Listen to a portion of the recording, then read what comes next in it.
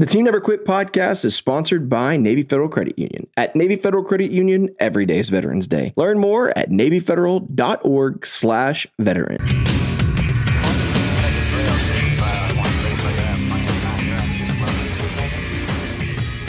What's going on, everybody? Welcome back to another episode of the Team Never Quit podcast. We've got a great guest lineup for you guys today, but before we do that, we like to kick these things off with our Patreon question of the day. We're actually going live on our Patreon today. I know you're not going to be, knowing that when you listen to this episode because I'll be weeks in the future, but still, we're going live. That's one of the cool things about our Patreon is that we do stuff like that. Today's Patreon question of the day is, if you could have lunch with anyone in the world, who would it be? Benjamin, you want to kick this off? Oh, that's a great question. Dead or alive? Could be either. Could be either. Yeah. I know who I would want to have lunch with. I'd go with Dietrich Bonhoeffer. He was a priest, a Lutheran priest, who stood up against the Nazis during World War II, was eventually imprisoned in a concentration camp and hung with a piano wire. But he was responsible for being part of Operation Valkyrie, which was the assassination attempt against Adolf Hitler, and just has a unbelievably fascinating life. Why they haven't made a movie about that guy yet is kind of beyond me. So love to have lunch with that guy. That I don't know if you could beat that. That sounds really cool. I've never heard of him. I need to look him up. What about you, babe? We're excluding the Almighty? Yeah. Almighty excluded. Yeah. I mean, unless you want to go Jesus in human form. There you go. If we're going to go biblical, He started it. If we're going So biblical, that's why I said Almighty. Well, I'm just going to go have dinner with the Almighty then. If we're going biblical, Or lunch, how about with the 12? Have lunch with the 12. I was going to say, a real Last Supper. The Last Supper. If we're going biblical, I want to have lunch with Mary. Yeah. Okay. She was there. Right? Yeah. I just want to have a one-on-one with Mary and just... Which Mary, though? Mother Mary. Okay, Mother Mary. Yes, I want to know Going her story. I want her wisdom. Yeah. See, I instantly went to Amazing Chefs. That would be great to have lunch with because we would have an amazing lunch. Yeah.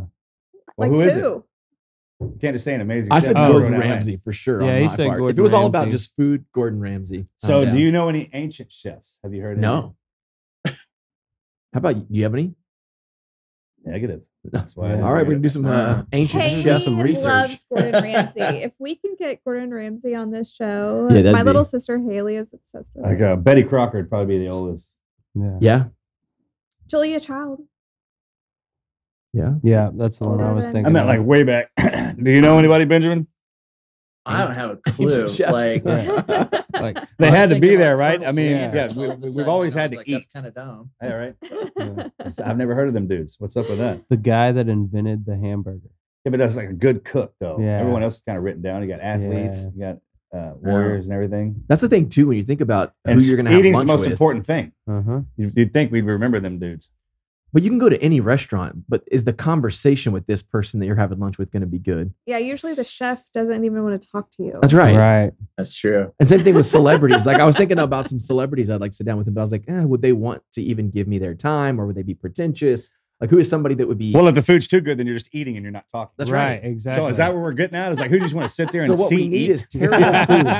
Who do you want to watch chew? I want to see The Rock. Yeah, that's right. There you go. Yeah, because he looks cool when he's eating. Cheat day. Yeah, There you know, you go. I mean, that guy looks cool when he's doing everything.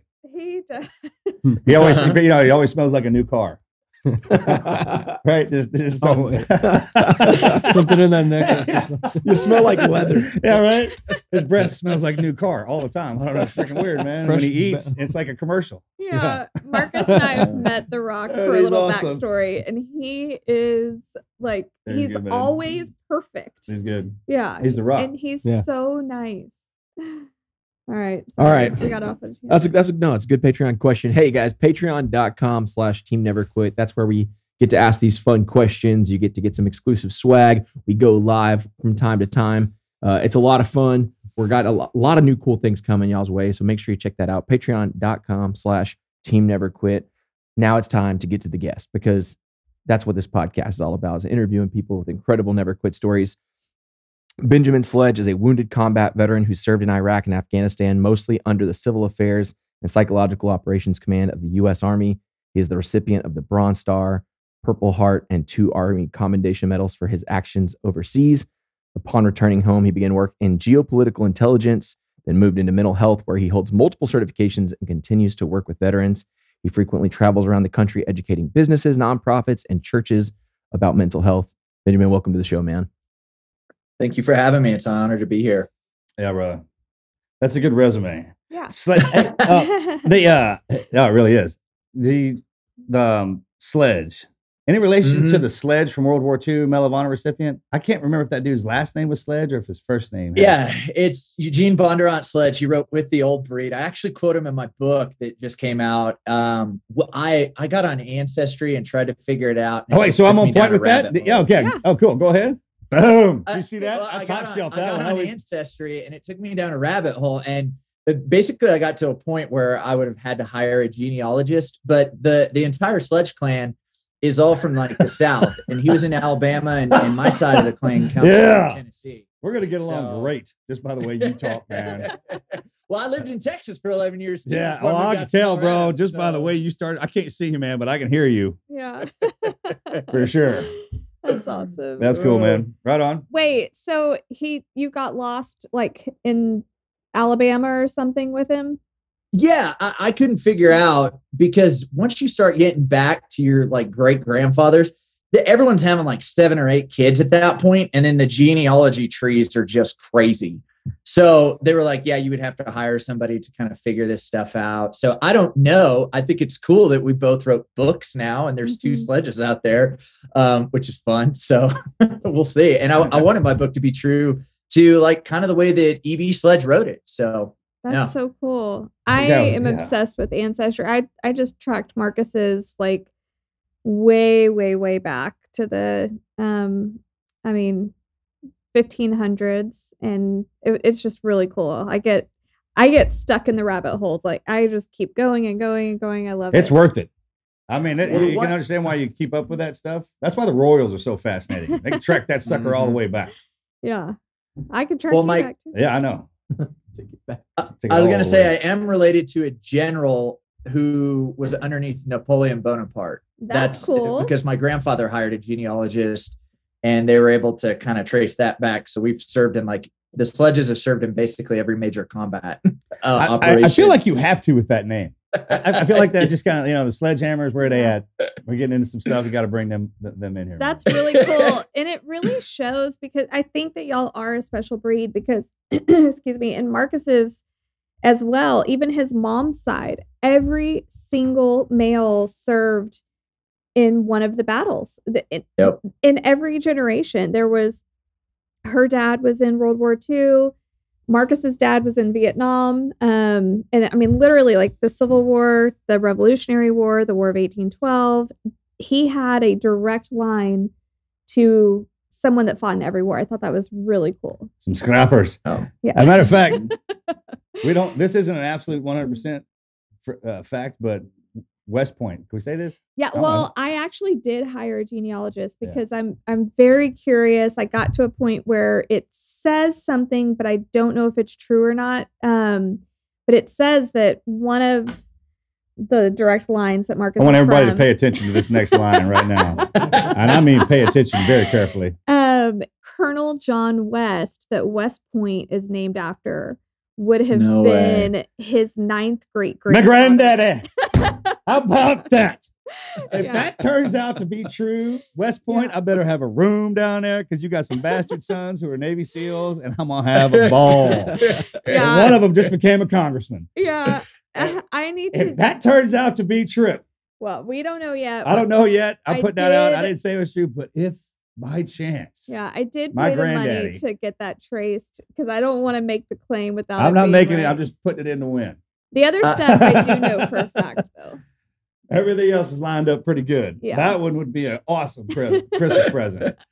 Well, I got one for you. My grandfather, he was a paratrooper with the 82nd in World War II, and he was General Patton's Scotch supplier during the war. What? Dude, that's an awesome story. Yeah. Those are it's in the book. I tell the story. It's freaking hilarious. He basically, him and his buddy hijacked a mortuary affairs vehicle, filled it to the brim with Johnny Walker Red, and then took it back to the O Club and celebrated. And Patton walked Good for in. them, dude. Good for them. Oh my gosh, that's awesome. All right. Let's back it up a little bit, brother. Where you come from? Tell us about your people before we get into the whole military thing. Let's back it up. Sure. Well, just kind of back. I grew up in Oklahoma, so I'm originally from the Tulsa area. And then when I was 18, joined the Army, and then after that, it was everywhere. You know, it was Georgia for Fort Benning, and then North Carolina at Fort Bragg, Defense Language Institute out in Monterey, California. So I was bouncing all over the place. And then eventually Texas for 11 years, where I lived in Austin and met my wife there. And then I moved out to Colorado Springs, Colorado, and am right here on the footsteps of beautiful Fort Carson. Man, dude, hold on. Wait a second, man. You skipped over a lot. Go back to where I got the Benning part, but like I was trying to catch those bases. I'm starting to be able to do this, like match the bases to the locations. Yeah. And you said Monterey. That DLI is in Monterey, California. That's probably one of the most beautiful places correct. around, right? Yeah. Yeah. Good work. It was awesome. Your brother did. My brother did a stretch there. That's how I know about it. Yeah. That's awesome. So when you grew up, did you have brother and sisters? Did your dad serve? Give us a little background on that. So my brother and I both enlisted. My brother was a combat medic, very similar to you and your brother, Marcus. And so we'd always felt that call. It also was a way for us to pay for college. But my dad tried to enlist in the Air Force during Vietnam and was barred because he had asthma. So he tried to, but both my uncles were in the Army. My grandfather, Army, and like we said, it keeps going back and back and back. So it was just kind of this thing that we did as you know. You get pressure from the family in that, or is it just kind of like if you go in, you go in. If you don't, you don't. I would say it was more kind of like honor driven for us. Like I saw my grandfather and, saw the photos of him basically looking like Band of Brothers, where he had photos of him jumping out of airplanes and stuff. And I still have, his photos right outside here where it's him in uniform. He's with his buddies during World War II. And there was just always kind of that collective call. So it would have felt, I don't know, maybe almost like guilt if we didn't, but it was never pressed upon us in any way, shape, or form. It's just something that the men in the family did. That's awesome. Yeah, that's how it was with us. So what did you go in as? How'd you pick Army? Y'all have across the board, right? Obviously, you got different branches. That's the same thing with us, kind of. So it's how did you get motivated for Army? Because I tell everyone to join the Air Force now. I do too. That's not even a joke. And people laugh at us when we do it. Bro, I'm telling you, man, people laugh at us when we say that, but I don't know why. I'll tell you this: the minute they get me the exoskeleton stuff, I'm joining the Space Force. Are you kidding me? Hey, I'll be right there with you. They got the exoskeletons that can put these bodies back into line. I'm in there, man. Yeah, exactly. It's on. You need some guys with some bad attitudes to send in some space. We got some in our generation for sure. Yeah, I'm like, put me up in space. We'll fight some aliens. Just give me the exosuit. What's up? I'm in. So. Yeah, right. In order to get that, I have to go do that. Okay, cool. I'm in. Yep. Oh my gosh. So what was the question again? I'm sorry. Sorry. So you go into the Army, and what did you decide you wanted to do there, or how did you get selected to what you eventually ended up doing? Yeah, because that's a unique path you got, bro. I mean, your quals. There's not a lot of y'all running around. Yeah. Well, this is the funny part. So, originally I had like the Marines kind of scouting, and they came over and they talked to my parents, and that they scared them. And my parents were like, nope. They're the first that are sent out. And I was like, they're like, just, talk to the Army. That's what your grandfather was in. And I was like, all right. Cause I had grown up having the posters in my room, the Be All You Can Be, the Semper Fi, the whole 9 yards. And, that was Cold War era, 80s and 90s. So for me growing up. And so in 1999, I scored really high on my ASVAB and was in advanced placement classes for school and everything else. And they said, hey, there's this group called Civil Affairs and the Psychological Operations Command. It falls under Special Operations. Are you interested? And I was like, that sounds pretty cool. And I joined that and stayed in that pipeline the entire time. So it was like, went to School of Infantry at Fort Benning, Georgia, over at Sand Hill there. And then went over to Fort Bragg, North Carolina, where I went to the John F. Kennedy Special Warfare Center and school. And then after I had completed that, I went over to Defense Language Institute in Monterey, California. And by that point, it was, 2002, and the towers had just fallen. So like everything changed, but the Army hadn't changed fast enough with it. And we were in Southcom, which runs missions in South America. And so they gave me the choice of Spanish, French, or Portuguese. And I was like, well, Spanish is going to help me out in the long run. And so I learned Spanish, and I'm not kidding you. I finish at Defense Language Institute, and 3 months later, they're like, all right, we're going to Afghanistan. I was like, this does not help me. This language skill does. I remember when I that literally happened. got foreign language proficiency pay for speaking Spanish in a, Southeastern Asian country where they where I was at was predominantly Pashtun. So It made zero sense.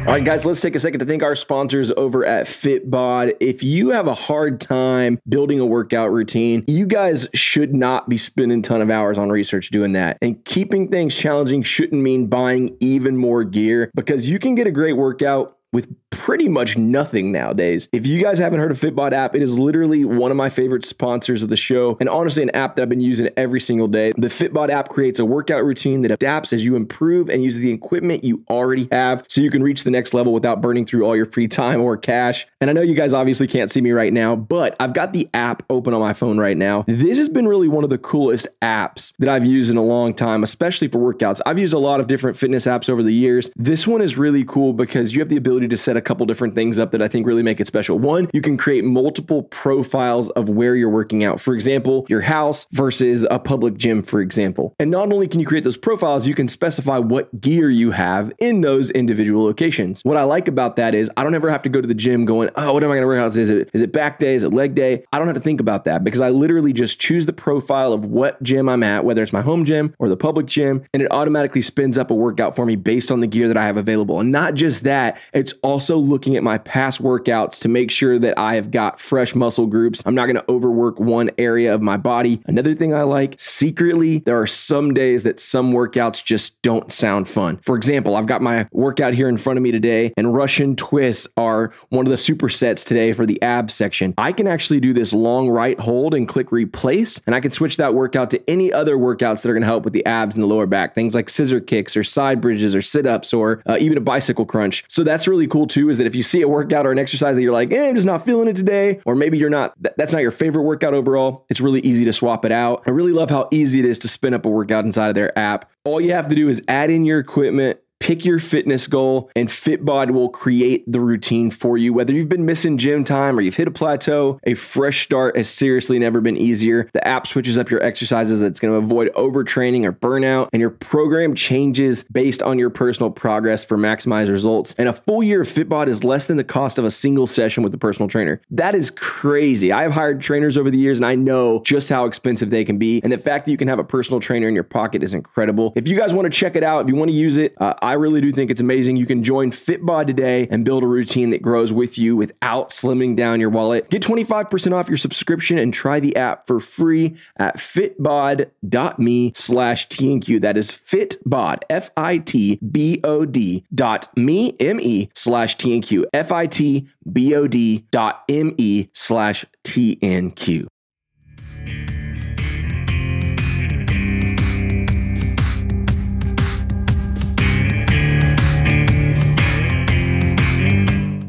My God. How about that? I remember when that happened, when they did that shift.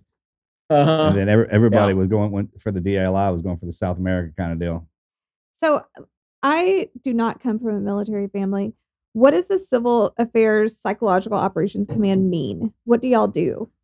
Sure. So we were birthed out of a need from the Green Berets, the Special Forces, where effectively civil affairs specifically minimizes civilian interference on the battlefield. And a lot of times you're going to hear that we're the touchy-feely ones that do the hearts and minds, but the reality is we're geopolitical experts.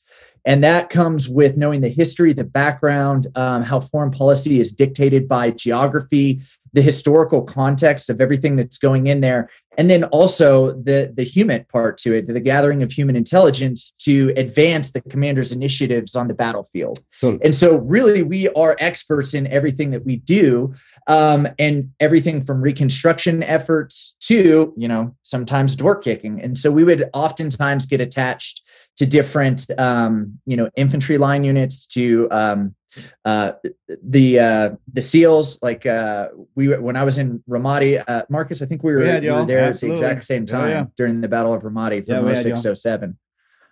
So that and we advise, and so we get to see kind of the best and worst parts of war, where we're able to effectively reconstruct. But also, we're the first people in the door, because either we have an interpreter, we have the language skills. So you either make a lot of friends or get shot at, is what I tell people. And so that's kind of how it happens, is making sure that that everything that the infantry and the door kickers need to get done is done, while moving that civilian populace out of the way, and then also engaging in those reconstruction efforts, and then handling the diplomatic aspects of it as well. He's in charge of basically boil that all down. See, they're the guys that get in your heads from the outside, not even talking to you, to all the way to where if they have to kick in your door and go in and do a face-to-face. They're the ones that they drive the populace. Like, you got Marines there, everyone goes in. Some people are good at destroying buildings. Some people are good at this, that, and the other. These guys get in and completely shift the narrative of the populace's thought process. So how was getting into the hearts and minds of the Afghanis? Because their culture is so different than ours. And I know this firsthand, because I even have spent significant time with the Afghani who was one of the guys who rescued Marcus. So I know that the culture is just so incredibly different. How do you learn how to talk to them and how to get them to trust you?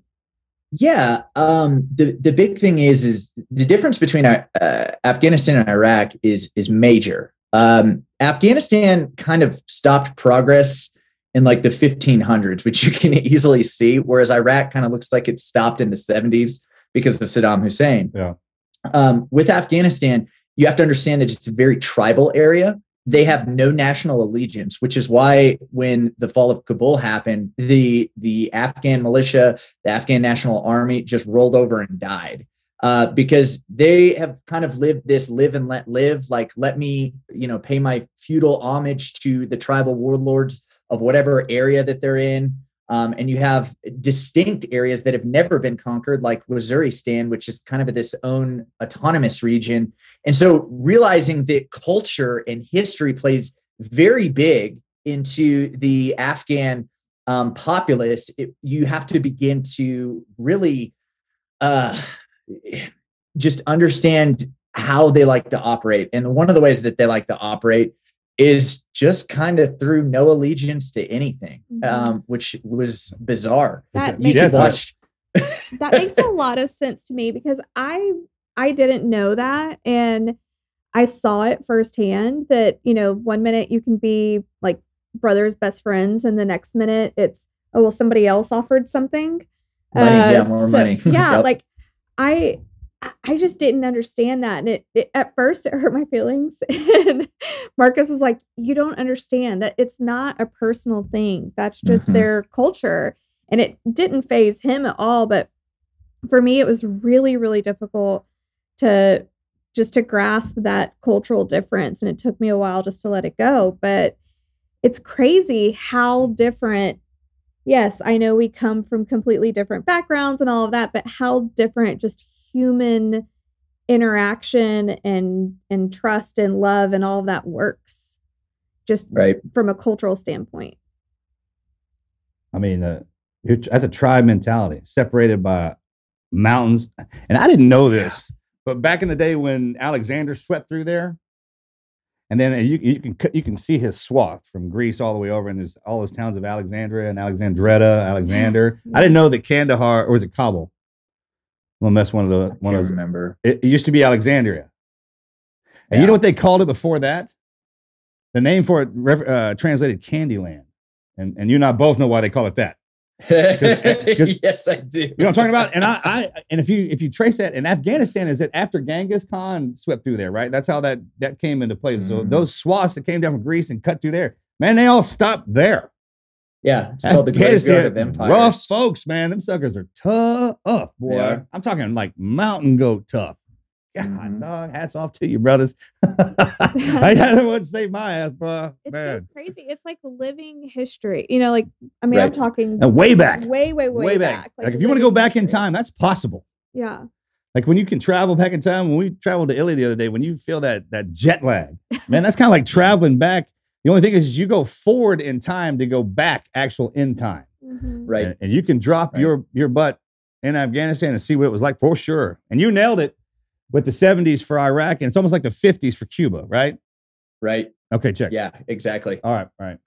That's so crazy. So can you tell us a little bit about your work in Iraq and Afghanistan and the difference between those? Sure. So when I ended up in Afghanistan in 2003. So like I said, right after we had just invaded Iraq. And so like the US media, Eye of Sauron, had shifted over to Iraq, and Afghanistan was just kind of suddenly became this forgotten war, even though I was on the border. I was in a place called Organy and Shkin, which is right on the border of Pakistan. So it was a party, and I've been there. Yeah, bro. So I was living in like GP medium tents, and for all the talk of us being so strategic in the military, we pick the dumbest places sometimes to set up bases where we literally give the enemy strategic advantage points. So the city of Organy was between these two mountain ranges. And if you've seen the outpost or kind of Restrepo, it's very, very similar to where they would just rain in, 107 millimeter rockets and just do complex attacks on the base. And so when I arrived there, the 82nd had been in charge, and then they left, and then the 10th Mountain Division came in and took over command of the battle space. And on my base were, everyone from, we had, the conglomerates of SEALs and Green Berets and CAG guys and all the super secret squirrels. And so they were doing their thing. And then we would work with a team of Green Berets from third group. And then the next thing I know, I'm working with special activities. And then I'm supporting an infantry line unit. I mean, it was all over the place because it was realistically, it was kind of the Wild West. And so when I got there, we were focusing in on, at the time, getting girls' schools up and started, because that was the big push. That was the narrative at the time. Like, let's get women educated. The problem is every time we built a school, the Taliban or Al Qaeda would come in and just blow it up.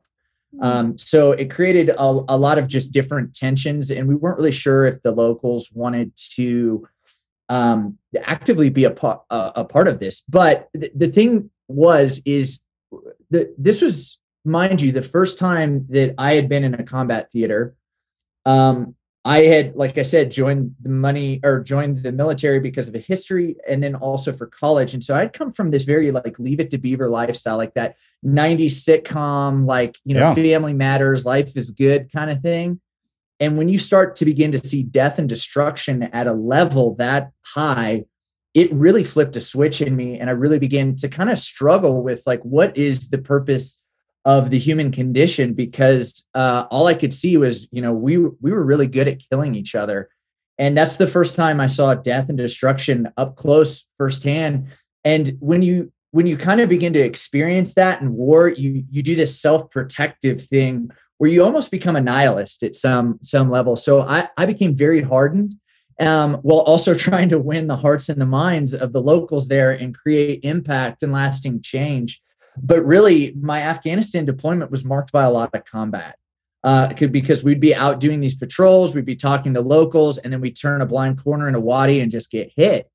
And so on December 10th, 2003, during Ramadan, Taliban and Al Qaeda operatives launched a complex attack on our base, and I got wounded in combat. So, Wow. Most people don't understand that when they see those outposts that they set up. Yeah, it's a locational thing, but also we do that. We know they know where we're at. Yeah. We set that up on purpose to pick a fight. One, so they'll bring all the ammunition over to that spot to throw at us, and they'll go out and dig up all the other ordnance just to throw at us. So that gets rid of it for the populace.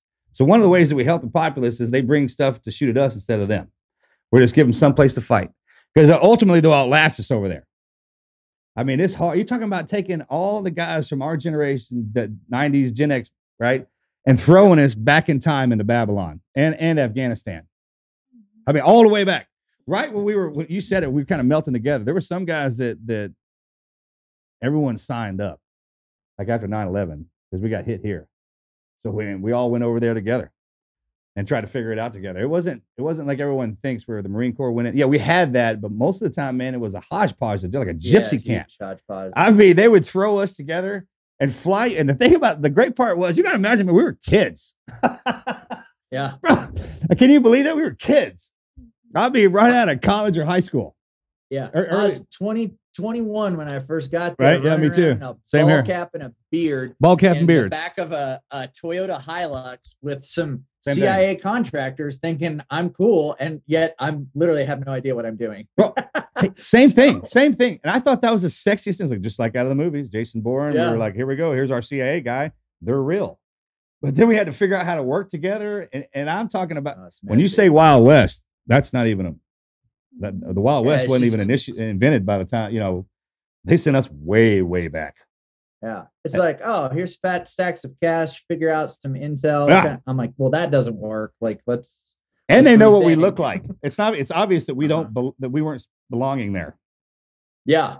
Oh yeah. It's a white dude with beard. That's it. And it's like, oh, yeah. So, but that's the thing. That's the thing that people don't realize is the beard among the special operations became a craze, not because it not necessarily out of necessity. In Afghanistan, it was a necessity, and in Iraq, it was just a cool guy thing. In Afghanistan, they will not take you seriously unless you have a beard, especially in the tribal areas, because it means you're a boy toy. Yeah.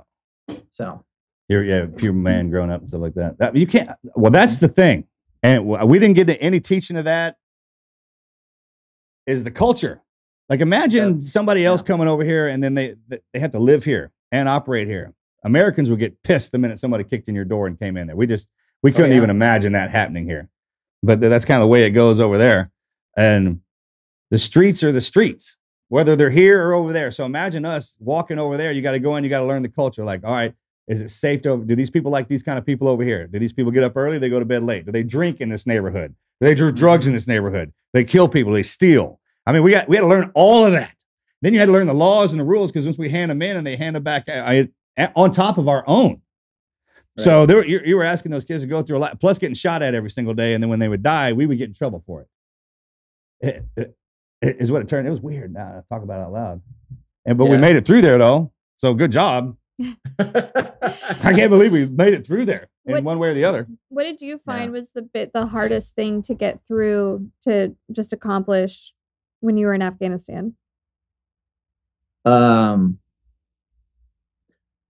Like I alluded to, the hardest thing for me was like I write about this. There's a very distinct smell to death. The way that I talk about that. Yes, there is. The way that I describe it, it's kind of like rotting meat dabbed with knockoff CK1 cologne. Is the best way that I can describe it. It's especially if bodies have been out in the sun for too long. And there's this scene in the movie Fury that is absolutely spot on. And Shia LaBeouf, he cries throughout the entire film, but he takes the new guy aside when they first get there and he goes, "Wait till you see it." And the young kid goes, "See what?" And he goes, "What a man can do to another man." Yeah. And when you see that up close and personal, something changes.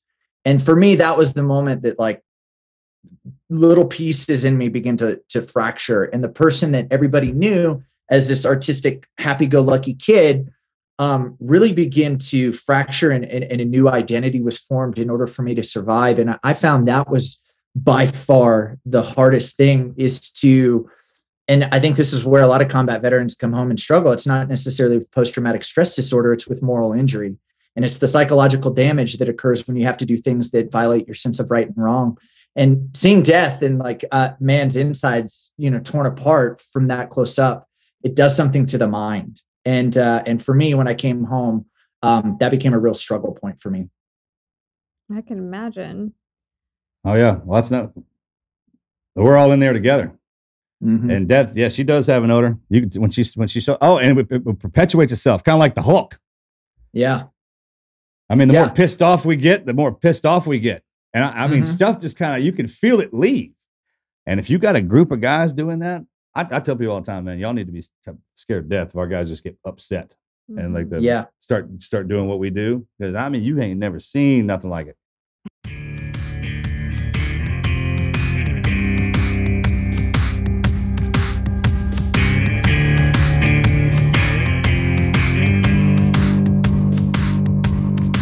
All right, guys, you know that a couple days ago was Small Business Saturday, and I hope that you guys had a great Thanksgiving. You were out there supporting your local businesses. There's nothing quite as special as knowing that you're supporting a local business owner, their family, their community, and that's why I'm talking about American Giants Day. They have been making high-quality clothing right here in the United States for over a decade. One of their flagship products is their classic full-zip hoodie, and that thing is 100% without a doubt the highest quality hoodie I've ever owned. From the quality of the zippers to the thickness of the arms, the elbow pads. I mean, this is not a hoodie that you're going to tear up after one day working out in the yard. This thing can handle whatever you throw at it. This is seriously a hoodie that you can put through the ringer. Their clothes seriously will make the perfect gift this holiday because every piece is designed to be durable, not disposable. And when you give American Giant, you're supporting the great men and women who make the words American made matter. From the farmers and knitters to the finishers and seamstresses, it's all locally made. And I love that. I actually got a whole box of American Giant gear, including their pullover hoodie, their classic full zip hoodie, and some of their long sleeve shirts. And when I wear the products from American Giant, I'm not going to lie, I kind of feel like a badass because the product just looks good. It's tailored. It's got that modern fit. It's got thick cuffs. It's got thick elbow pads. I mean, seriously, the best quality apparel I've ever worn. Made in the USA. And there's something incredibly important about that. You're supporting the people and the supply chains that power them. You're getting better quality. You're getting less waste. You're building a stronger communities. More than making great clothes, they are rebuilding the craftsmanship and community that really make made in America quality possible. Unlike how most clothes are made today, quickly, cheaply, profitably as possible, the classic full zip from American Giant is made to wear, not wear out. They've got functional details like hard-wearing pre-shrunk cotton, reinforced elbows, structured side panels, custom hardware. I mean it when I say this is quality you can feel immediately. You're going to wonder, why can't all clothes be made this way? No wonder it's been called the greatest hoodie ever made for 10 years and counting. Listen, guys, I'm telling you, the long sleeve shirt, that's going to be that's a new staple. That's seriously new staple in my wardrobe because it is so incredibly durable. And that zip hoodie, holy crap, it looks sharp, like real sharp. I'm telling you guys, the way it fits, the way it looks, I mean, it's just badass, bottom line. If you guys want to check it out, if you're looking for a great gift for somebody you know, yourself, or maybe your husband, shop gifts that last at American-Giant.com. You're going to get 20% off when you use our code. It's TNQ. Use that at checkout. That is American-Giant.com. Promo code TNQ.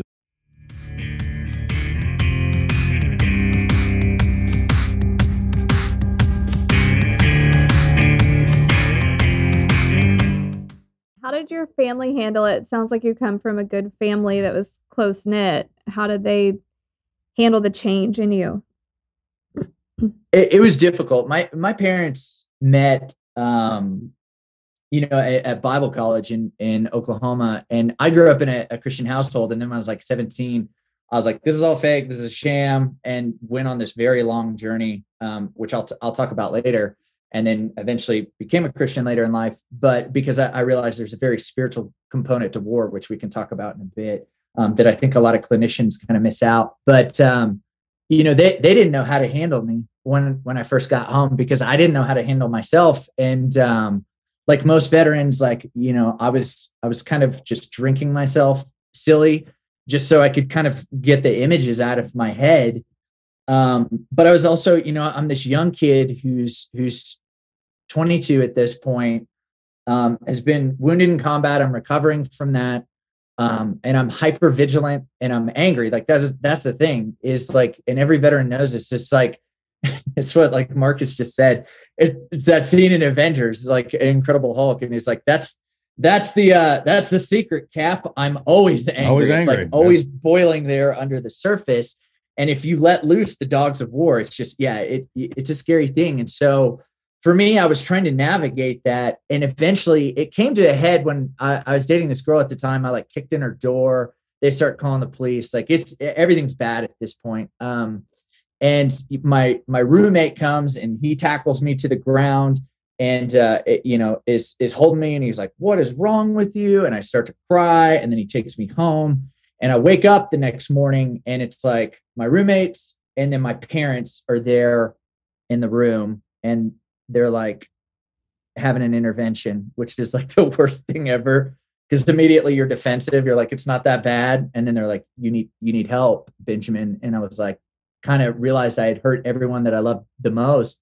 And that's when I started getting into counseling. And I felt like I felt ashamed because, the mindset in the military at that point was, it was kind of an oxymoron to get help. It was like, well, you can lose your security clearance or XYZ. So I went to civilian just so that I could wrestle through that. And it was this woman named Joy who really began to help me process what I had been going through. And I got better with time. But the strangest thing happened to me. I found myself missing war. And so in 2006, early 2006, my team chief, a guy named Paul Gonzalez, he's still serving in the military, dude became an E7 and then switched over to the dark side. Now he's about to pick up lieutenant colonel. Yeah. I mean, and he's a living legend. Like the dude's absolutely incredible. But he approached me and he's like, "Hey man, we're putting together a team that's going to one of the most violent cities in Iraq and you're coming with us." And I was like, "No, man, like you," and I had kind of let him in that some things weren't, okay with me. And I was like, it's almost screwed up my life. And at that point I just recently gotten married and he had his daughter was a newborn infant. And he just looks at me and he goes, "Hey man, this war's not going anywhere anytime soon." And he goes, "You want to get stacked with a bunch of turds later on and get yourself killed? By all means." He said, "But if you want to come and hand select your own team," he's like, "come with us." And I was like, "All right, give me the end of the day." That guy needs to be a used car salesman. Those guys are great. I mean, they can. I was like, "Man, I've been drinking a lot. I've got a brand new kid on the ground. Just got married. I don't know where my money's at. You're perfect for deployment." Yeah. You know what I mean? I did the same thing to my guys. They were saying like, "Hey, I just got back." I was like, "Oh, you're perfect. Don't worry, man. It's gonna be great." Well, that's the thing. You as a kid, your parents always ask you this question. If all your friends were jumping off a bridge, would you do it? Dude, and you go, "No, Mom, of course not." Here's the problem with veterans. Hell All yeah, your we buddies would. are going to war. Guess what you're doing? That's right. You're going to I war. failed Doesn't that matter how question. dumb I was it like, is. I'll jump off that bridge so fast. I'll be the first Yeah. one and I'll be hollering down on the way down, even if I didn't know it was at the bottom. If the boys are going, I'm going. Mm-hmm. Marcus is Yeah. always Shit, yeah, I failed that one. whatever his friends are doing. Yeah, same. So I end up in Ramadi, Iraq in 06 during the place. surge Yeah, it's man. the most violent city on earth. And I'm sure you remember, counted for half of all deaths that happened for the United States Marine Corps from 2006 to 2007 and half of all daily attacks that happened in that country of Iraq. I was there with you, man. Yep. Through that one. That was brutal. I thought that The meat sucked. grinder. Oh, it sucked. I mean, every day we'd wake up to go for the cub report, man, and be like, "Oh, we lost this." And then they kept rotating guys in your battle rhythm in the first 3 months. The first month and a half, and then the last month and a half, he was doing guys starting taking heavies. We were taking all through there, especially the Marines, man. Were you down at Camp Corregidor? No, but I sent half my brother was. So I bastard off about 6 of my guys and sent them out there. I was at Shark Base. Oh, okay. You were right there at Camp Ramadi. Yeah, I was right. Yeah, I Camp was over Ramadi. at Shark Base talking to you guys, like the SEALs from Team 3, and then also the Rangers who were there at the time. Right. So they had. I wonder if we ran into each other. We did. We absolutely did because I ripped 3 out. I was on the Okay. on the advance that came in and ripped because we had to bust through that striker battalion. Yeah, just to get in there. Sure. I was down same in spot, bro. Cop Steel area. That's Where right. I spent most of my time. Well, I spent a lot of time at Steel myself. Yeah. Marcus was team 5 at that time. Yeah, I came in with 5 after that. And then when they started rolling all the Marines in after you guys, because y'all were going through some stuff, bro. And then when we came in, they sent in like 4 Fox, like a bunch of Marinos came in off the ARDs, and we just laid waste. And I was fighting every single day there. That was a scary place. Yeah, it's super scary. And like, the thing that I tell people is I was running a Civil Affairs Team Alpha, which is a 4-man team. And we walked out with 5 Bronze Stars, and 2 of them had Valor devices on them. Everybody got their asses kicked there. Everyone got their asses. Dude, it wasn't one of those deals where you went out and did the dun da da da. No. That was the grinder, bro. It was like whatever was left. You want to get some? Like you want to be a GWAT, like a global war on terror, a gangster with overtime. If you see a dude walking around as a GWAT, stay the hell out of his way, especially if he's a 06, 07, like 08 Ramadi dude. Uh-huh. Yeah. No one came out of there. I took 18 guys back with me, and all of them got hit. Mm-hmm. Yeah. Team 3 got, dude, they lost a bunch. Yeah, it was gnarly. And the tough part is the guys that came home, some of them were never the same, and some of them lost their lives due to unfortunately suicide. Like even the priests that I was close with over there. I like that, right? That was bad when the priests started killing themselves. Oh my gosh, that's terrible. How about that? Yeah. It was bad. It was bad, man. Like it's so bad that the Marine Corps this year for their birthday message, they were talking about these famous battles, and they're like Iwo Jima, and then they're like, and Ramadi. Are you kidding me? So we made the Marine battles. Is that true? That's a big. If that's true, go look up the Marine Corps message. I'll send you the timestamp later. I was like, because all my Marine Corps buddies hollered at me for on Marine Corps birthday, just of course to give me help. Yeah. But obviously. But they were like, hey, we got a shout out for Ramadi vets this year. I was like, no way. Really? So yeah. I feel good now. I made my damn day. If you're getting a tussle with the Corps, man, while they're going through one of their big battles, that's the ones they remember. That's a big deal. Fallujah, Ramadi now. That's cool, man. Sorry, we're on a time. Oh, I'm sorry. So I want to ask, what can you tell us how you found your faith? Yeah, so it's like I said, and this is an important part of the book, and the name of the book is Where Cowards Go to Die. It just won the New York City Big Book Award, and it's up for about 4 other awards right now. Congratulations, man. And and this ties into all of it. I wanted to tell a story because one of the things that I noticed was a lot of books right now aren't focusing on what happens 10 years after the events when veterans come home and they want to die or they're not readjusting.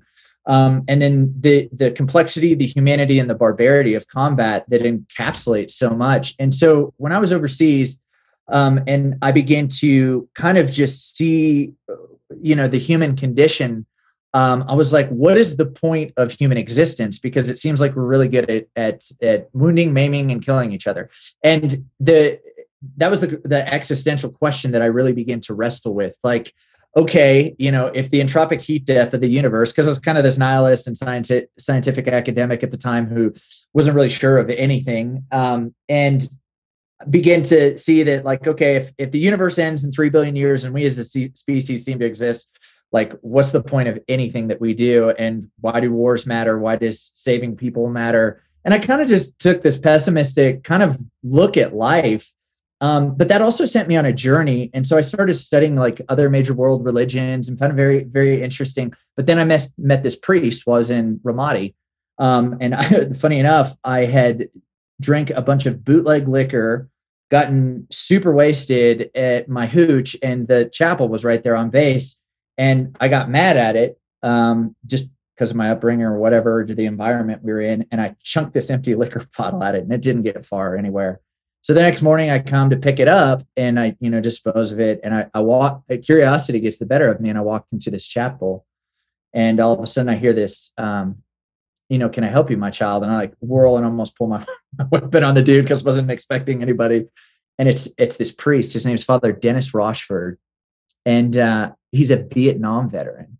Yeah. And he's one of 6 dudes in his company to survive the Tet Offensive. Oh, wow. And dude was an infantry grunt, a Marine in Vietnam. He got wounded in action during the Tet Offensive. And I was like, this guy's legit. So I start talking, I start asking him questions, and he kind of just plants some seeds and tells me to explore a little bit more. And then he goes home, his tour of duty ends. And then eventually I go home. And what ends up happening is my wife leaves while I'm in Iraq. It was one of those typical Army stories where your spouse just takes off, and that was that. And so I kind of spiral, and I start reading the Bible that this priest gives me for comfort. And then eventually I get home, and I start living on my bed, because I'm processing out and start into the reserves. And I start living on my best friend's couch in Austin, Texas, because I have nowhere to go. And he can just kind of tell that I'm getting worse and worse. And he's trying to take me down to 6th Street to party. And I'm crying in the showers in the morning. I've lost the person I love the most. I'm home from war. I don't know where I belong anymore. I don't really have any prospects as far as anything. And he just looks at me one day and he goes, "Hey man, can I take you to church?" And I was like, "What's that going to do for either one of us?" Because he was an atheist, which was really insane to me. Wow. And so he takes me to a church in Austin, Texas. And I just met people who wanted to walk with me through what I had been through. And it was called Gateway, and a guy named John Burke, he pastors there, a really close friend of mine now. And they just began to really help me walk through the traumatic experiences that I had gone through in war. And what I didn't realize at the time is that war really is a spiritual experience. Like, we all like to think we know what comes after death. Like, we all think we know, even myself included, but there's like no formative consensus. It's like, do I go to heaven? Is it a cycle of reincarnation? Is it the great nothingness? But here's the thing. When you point an M4 carbine rifle at a man and you pull the trigger and you send him into the great unknown, there's something deeply spiritual about that, because you have the power to protect life or take it away. And on some level, it's like playing God. And a lot of veterans are not exploring this nuance in the issues that they face, because human beings are complex, and we encompass the intellectual, the moral, the existential, and the spiritual aspects and emotional aspects that we all go through. And so instead, like, we're going to the VA and taking pills nonstop, and everyone's getting drugged out of their mind, as opposed to what does it look like to explore like all the avenues. And so for me, when I began to explore the spiritual aspect, I found it intellectually satisfying and emotionally stimulating. And so I was like, I'm in. I think I'm a Christian. And actually I used some curse words at the time. And I still will, but I literally said, "Oh shit, I think I'm a Christian" one day after having attended this church and being with these people. And it really just changed the trajectory of my life. And I wanted to give my life the same way that the priest did, in service of others, to help them explore healing and take those next steps as veterans coming out into the work world. And then also, what does it look like to live courageously in life and carry that warrior ethos into career, family, relationship? Never give up, never accept defeat, never leave a fallen comrade behind. That's tough. I mean, you boil it all the way back to hunter and gatherers. I mean, they put it in the military where both of those are in there. And if you get a gatherer out there, you can see it when someone has to kill something, even an animal on the road. Some people, they start crying when they think about it. Mm-hmm. And then, we got some of our guys that it's not a problem. Right. It's just, it's not a problem at all. Matter of fact, it's probably why the 6th commandment says don't kill, because we got dudes down here that'll do it all the time. Mm-hmm. They would do it all the time. That's their sin code. They don't have a problem with it, but that's why there's rules. Yeah. And you meet those guys. They're kind of scary on the battlefield. They're awesome to watch. They're awesome. When you see them before battle, this is the thing. It's like having a performance car that you've never seen run. Mm-hmm. And you kind of tell which guys can do what. And then there's those variables. Like you look at one dude, you're like, man, I never would have expected you to be able to do that. And then as soon as you see them go into action, it changes the way you look at them. And then when they come offline, you realize how dangerous something is. You're like, all right, man. And then they started feeding us. Like, there were 2 wars going on, man. There's plenty to eat for us.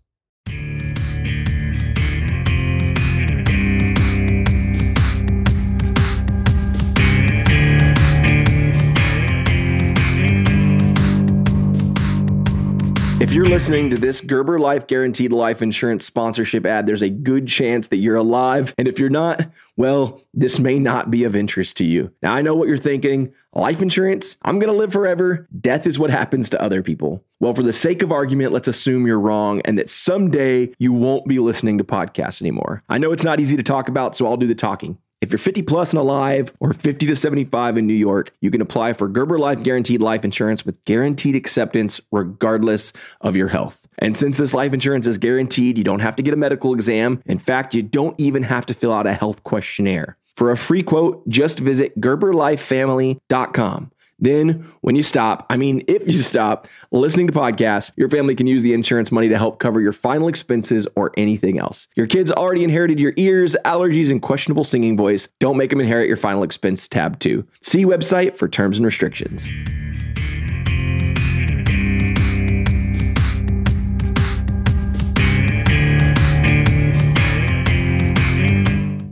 Well, what's interesting for me to sit back and watch this, I wasn't married to Marcus when he was in the teams, but all of his friends, even brother, was still in when I did marry him. So I got to see deployments and experience that through all of them. And there's a couple of them that are like that are just those break glass when needed kind of guys that, really have no care in the world if they're going to kill somebody or how they do it or whatever. And it's super interesting in the last couple of years, a lot of them have been going and doing these medicinal treatments. And within, I have a friend who runs one. And within doing it, they're actually finding God. And I, as a lifelong Christian, I was so mesmerized by that. And I started to do my own research in it because here's a man that I met 12 years ago or whatever, not Marcus, but one of his friends. And he was as cold as ice. Eyes black, just as cold as ice. And now has a family, has, just life in his eyes, not drinking, not taking pills, not doing any drugs. He's really just living life for God. And I'm like, how does that happen? You know what that does? It sets up a lot of great examples. It's like, hey man, you run across some of our guys and gals. There's something in there worth pulling out. Yeah. A lot of the greatest people, man, when they get shoved down into a bad spot, they just it encapsulates them. Well, and the whole point of me even saying that is like finding God. Yes, they had to do some crazy stuff to find him, but the end is that they ended up finding God through that. And even though they went through war and literally went through hell, it's really neat seeing all these warriors for Christ. I just think that's so freaking awesome. I got a question. In PsyOps, a lot of training goes into everything you pick up. Right? You got like a couple of y'all that run around with us, man, y'all were great. Dude, y'all can mess with people like you can't believe. Y'all are the best tricksters too. Anybody can get in your head and mess with you just by talking to you. Don't think they can't have it's funny. We're switching that around to where now you perpetuate it into this side of it. Take it out of war. And how long did it take you to turn that around to kind of figure out how to do that? It took several years. Like, had to get in and do EMDR therapy too, which was a really, just because the memories, a lot of times are traumatic and it reprocesses your brain. But the key component for me was, so when veterans transition out of the military, and this will tie it all together, we live by that code of conduct where we have each other's back, especially combat veterans, where it's like, I got your back, you got mine, I'd do anything for you, I'm happy to take a bullet. And then you leave that environment, you enter a workforce where the CEO is letting everybody catch proverbial shrapnel in the trenches so that they can make more money, or the employees are trampling each other on the way to the top. And so veterans feel completely alienated. We're like, whoa, there's no code of conduct. Nobody values my experience or leadership. Leaders don't eat last. They appear to eat first in the corporate world. And so it becomes this very jarring experience. And so in addition to, coming home and dealing with that and now entering the workforce, I was like, oh God, how do I handle like all of this? And I had the thing that I've discovered is when veterans get out, oftentimes they'll head to their home of record from wherever they were in high school or or someplace, and they don't have a community. They don't have that tribe around them the way that they did in the military. And so for me, I was lucky enough to have people from my church and then my one friend really kind of just begin to rally around me, and then show me the greater parts of life, that life could still be beautiful, aside from what I thought I knew in war. And then also at the same time, explore like that healing, like, hey, why don't you do counseling? I'm doing counseling. Why don't you spend time here doing these like intramural sports with us? Let's actually talk about some issues that actually go on in our life, as opposed to the, hi, I'm fine, how are you kind of moment. And so because I had that tribe and that community built within from the church, and then also from people, and then friendships that I began to make with time and counseling, I gradually got better and better and better. And so really for me, it took about 3 years. I would say, I think it was really, got home in late 2007. So yeah, around 2010, I would say was really when I was marked more by like kind of a sense of peace, a sense of joy in my life, as opposed to just kind of being this caged, animal for a while. So what are you doing now other than the book? Are you counseling people, or are you doing any of that? So one of the things I do now is I'll train. I train a lot of entities and organizations on like, hey, I want to train you as civilians as far as like how to handle veterans, because most of us actually really are dying to tell our stories. It burns from the inside, but that's what we do. Mm-hmm. Mm-hmm. That's why we go get those stories. Yeah. Think about anytime Marcus gets around his buddies that he served overseas with. It's immediate code switch, and we're talking about all the things that happen. We don't care. We're going to talk about it all night, and it's going to be great. And that's because those stories live and burn inside of us, and that we want them to get out. But we don't tell civilians those stories because of the fact that we see their body language. And oftentimes you have to deal with the gallows humor and things that they just don't understand. When you start laughing and you're like, and so this terrorist's heads explode, they're like, oh God. And there's a story I write about in my own book called Dog Strike, where we're literally just killing dogs. And so people, and I come home and I tell this story, and I'm not going to tell it to you here because I want you to pick up the book and read it. But they're imagining they're Fluffy, Oh, and sure. like, Oh, yeah. God, this Environment's person's an animal. huge. Yeah. Environment's huge. And so the thing that I've realized is that they're the subtle nonverbals, and we are very good. Veterans are increasingly aware of civilian nonverbals. They can tell when they're uncomfortable, and the message that it communicates is you're a monster. Whereas the people that I was interacting with, they didn't have those responses. They wanted to hear more. They felt compassion and empathy. And so I've been training. There's a master's program now here at Colorado State University for veterans and first responders. So they've had me in as a guest speaker there. I've trained the Volunteers of America to deal with like homeless veterans. I've spoke to the Joint Special Operations Command out in, Fayetteville, North Carolina. So I'll do everything from keynote speaking to leadership, traveling around the country, educating everyone from, nonprofits to businesses. On top of that, I'm a graphic designer and web developer. So I've done that for a real long time. I write, I ghostwrite. I kind of became really fascinated when I heard about this guy. His name's Jason Neverman. I don't know if you've ever heard of him. He was the bassist for Soundgarden and Nirvana. Oh, wow. And he got kicked. Right. Yeah, he got kicked out of both, became an Army Ranger, and then became a Green Beret. Oh, good for him. That's a badass right there. And so everyone's like, how did you kind of come up with this? And now he's in Columbia studying philosophy. And everyone's like, how did you go? Oh, he's a true warrior. That? That's a samurai code right there then. Yeah, that's what that right. Is. Yeah. And so I like to call it, I feel inside every man, there's both a warrior and a poet. Yeah. An artist.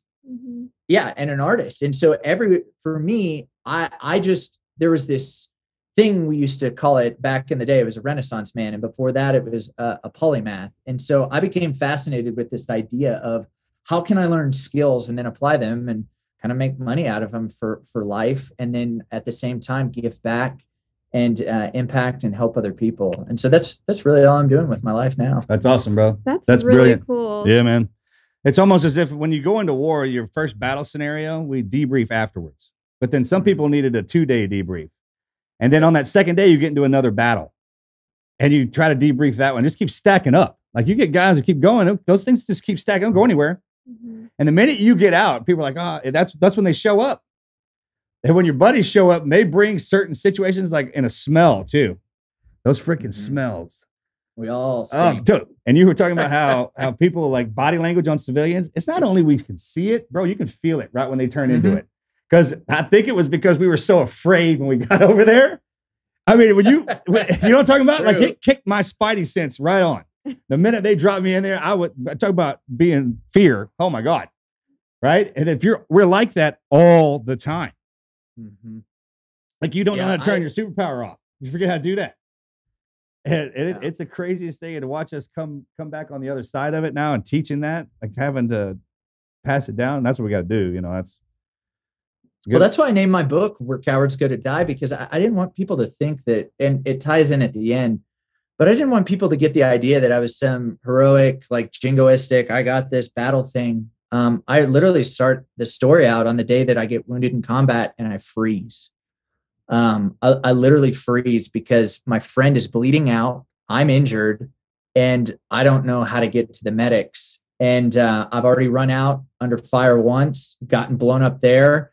And I run back into the room where my buddy's bleeding out. And I just look at the other guy who's with us. And I'm like, I scream at him, they blocked access to triage. Where the hell did we go?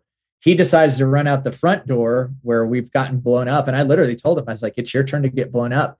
But my hands start trembling, and I'm shaking. And all I know how to do is just do the medic work on my buddy.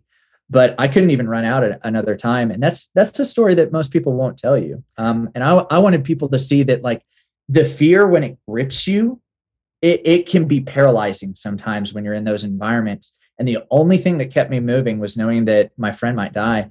But I didn't want to be the guy that everybody was like, oh, he's awesome, and like he did all these really cool things. Most of the time I kind of look like an idiot because sometimes you know what you're doing, sometimes you don't know what you're doing, but you have to talk about that fear. And when the fear hits, it'll either take you or propel you forward. And I've had both happen. Yeah. Well, thank you for sharing your story. I mean, that's really incredible. And we will definitely order your book. Is it available on Amazon or Barnes & Noble? Amazon, everywhere major books are sold. From what people are telling me, they've really been loving the Audible because they hired a professional voice actor. And there's a broad variety of characters that are fun that you're going to get to meet throughout. Everyone from, Air Force guys to SEALs to, Army and Marines. And so he has to do a lot of different voices and he does a good job. So if you're on Audible, I recommend that. But nice. Anywhere major books are sold. Well, we'll definitely order thanks, brother, it. for taking the time, man. That was I should talk to you for hours. Yeah, man, we could talk to you forever. We're on a time crunch. Sorry. Well, next time I'm in Texas, I'd love absolutely. You guys are in Houston area, right? Yeah, we're between Houston and Austin, an hour outside of Houston. Okay. So what's your Instagram, or how can people find you? The best way to find me is on Instagram. It's Benjamin C. Sledge. Twitter, it's Benjamin C. Sledge.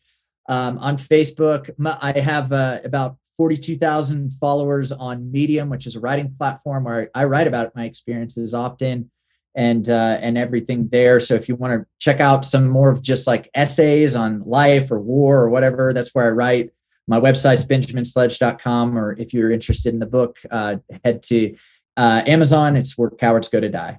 Awesome. Thank you so much for coming on. Yeah, brother. Do you do a comedy write? Like where you write the straight up military, what we would get? You need to have like a side folder of that, bro. I can only imagine what you've seen. But hey, thanks again, man. God bless you.